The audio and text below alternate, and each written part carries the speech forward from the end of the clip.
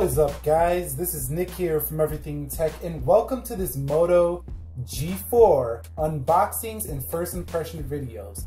Now, this device was just dropped along with the G4 Plus, which, if there's enough interest in this device, we'll go ahead and pick that one up as well. But they're pretty much the same phone, so this might just serve as a review and impressions for both.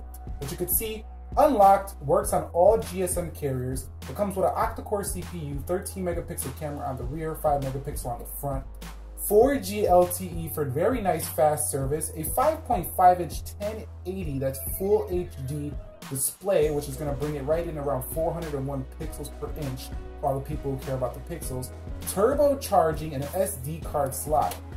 So going up to the back, now this is the one I purchased at Best Buy Unlocked, so the box might vary depending on where you buy it, but you can see 5.5 inch octa-core, the cameras, what we just talked about.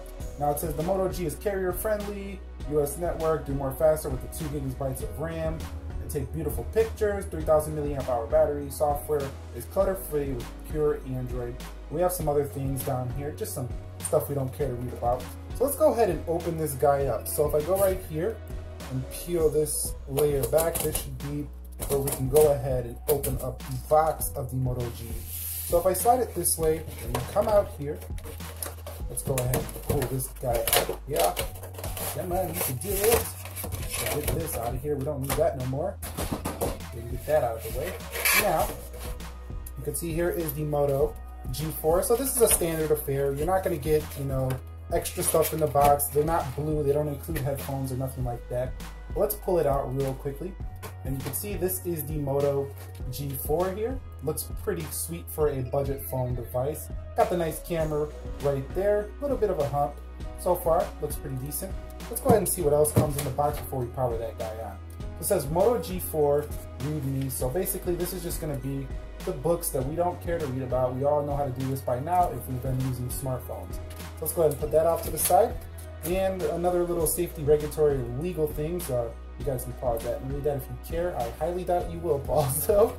The Moto turbocharger, which looks exactly like the turbocharger that used to come on the Moto or the Nexus 6 and the Moto, like the Moto X Pure and things of that nature. But you can see right there, turbo output is only supported on turbo-enabled devices, but this is one, so we're going to have some really nice fast charging. We'll be sure to include that in the review. So let's go ahead and pull out this cable, standard USB cable. We can always use some more of these, although it's getting to a point where I got so many, might as well give some of them away. Let's throw that off to the side. And let's go ahead and peel this off. I know you guys love hearing this little peel. Ooh, looks like we got a little bit of a hard sticker in there. Let's go ahead and peel that off. Let's go ahead and see if we got any juice. Now, let me see, does this have a removable back? Yes, it does. So before we go ahead and power it on, it does have a removable back, but the battery is embedded within the device. Let's go ahead and power it up. We're going to talk about everything about this phone in the review, so I'm not going to go too in depth on the hardware and stuff in this video right here. So let me go ahead and power this guy on, and let's see what it is all about here. So it says Moto right there. Let me zoom in just a little bit here on the device. So it says Moto right there. And this is a nice upgrade over the Moto G3, the one from last year. It has 720p, now they went up to 1080. Bigger screen, a curvature design, and it is made by Lenovo. They bought out Motorola. I wish Google would have kept them for the nice updates, but I guess they did not. So you can see Moto. And this, let me tell you guys, this phone right out the gate, it feels very, nice and curved to your hand. Probably one of the best in-hand feels I've felt on a smartphone in a while in terms of just ergonomic, feel in hand. So let me go ahead and power this guy up and we'll get back to you in just a second. Alright guys, so you can see we are now in the device and only one page, so there's nothing there yet. You have to start moving applications in. But this is a buttery smooth, stock Android build, and they gave me 80% out of the box, which is not bad here. But my first impressions so far are, for the price guys, this probably might be one of the best budget phones of the year. Now I know there's a lot of metal builds on other phones, such as the Blue Vivo 5, the Honor 5X, but this phone has a huge advantage in the software. It runs a vanilla Android 6.0.1 Marshmallow, and that's going to make a huge difference. Also, for being a phone this size, automatically I can tell you right out of the gate, this feels super ergonomic. So this already has a leg up and super light over the competition in terms of feel in hand. And it does have Motorola's trademark dimple, which we'll talk more about in the review, plus turbocharging. So let's just take a quick snap of a picture real quick. Let me pull in the turbocharger here just before we end this video up. Let's take a quick snap here, and let's allow the camera so you can see. Never really liked Motorola's camera app, but let's go ahead and take a quick snap and see how the picture quality is here.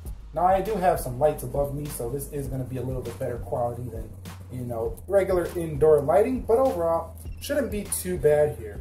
But you can see, looks pretty solid there for, you know, for a $199 phone. Doesn't look bad. But what are my overall first impressions? Looking pretty great for $199, guys. But anyways, do you guys want to see any videos on the Moto G4? Go ahead and drop that down below in the comment section. Also, if this device really interests you, maybe we'll pick up the G4 Plus and do a review on that as well. Although they are very similar phones, but you see this is a marshmallow budget device, and we're going to be having extra coverage on this baby. We're probably going to do camera reviews, in-depth reviews, gaming stuff. So go ahead and drop down any thoughts, suggestions, ideas, so we can have the best coverage on the planet here on the Moto G4. So anyways, if you guys enjoyed this video, please click the like button for me. Subscribe to the channel if you haven't already for more technology videos like this. And I will catch you all in the next episode. Be sure to be well, and peace.